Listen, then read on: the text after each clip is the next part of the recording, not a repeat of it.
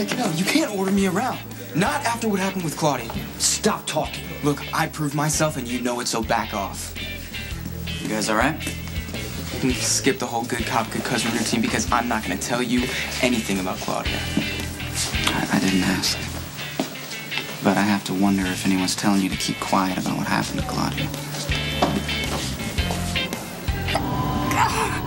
Michael was at the Metro Court when Claudia took Carly hostage. He's just still a little upset. Yeah, he came to the house and started harassing Mom. I wasn't harassing her, Michael. I'm just trying to find out what happened. When you're ready to discuss it, just let me know, okay? Why would I tell you anything? That's enough. Look, you had no right to come into the house and harass my mom and start questioning her. You should have seen him. He was acting all concerned because we're related. If you had any respect for family, you wouldn't be a cop and you would have never went against your own father. Okay. You know what? Look, go get in the car. You're a traitor to your family, so you better stop following me around because I am never going to tell you anything. Get in the car now!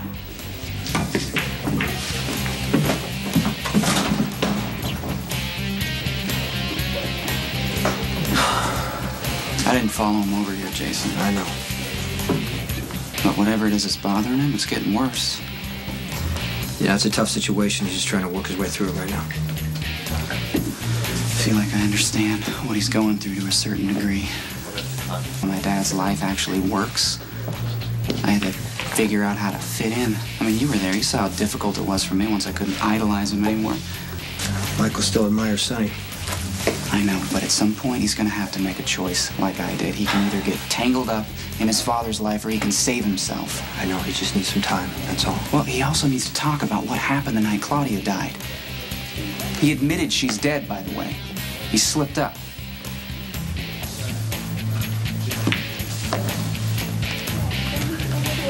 Is that going to be on your official report? Whatever he's trying to hide, Jason, it's tearing him up inside. All right, it's not too late to save him, but the way he's going, you're gonna have to move fast.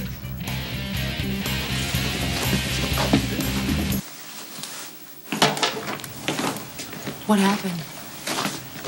Oh my God, are you okay? Will you get off my back for one second? Hey. Michael was at Jake's. Coleman called me, and when I got there, he was giving attitude to Lucky. Look, I don't care if Lucky's my cousin. He's a cop. Did he say anything to Lucky? No, Mom, I'm right here, and no, I did not say anything to Lucky. You need to settle down, Michael. No, you need to stop giving me orders. I took care of it. Just like you and Dad were going to, so you all need to get off my back. Sit down. Not gonna happen. Sit down.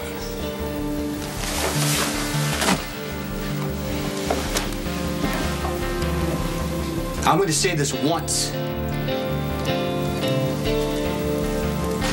So you'd better listen.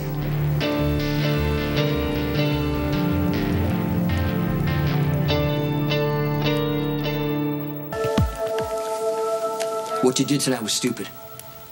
You had no business in Jake's.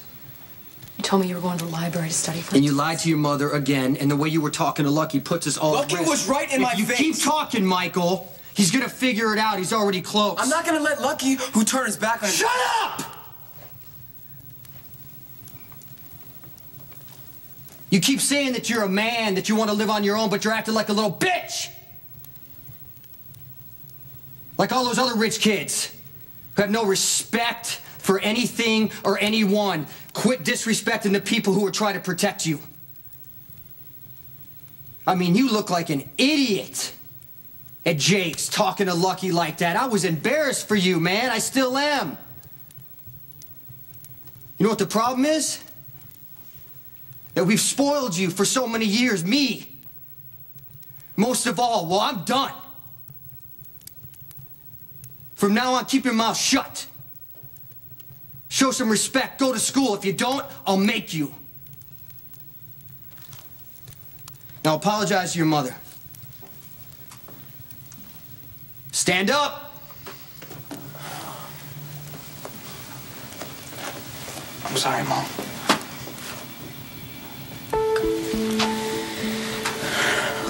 I get that I messed up at Jake's. It won't happen again. You've never had any use for cops, so why should I?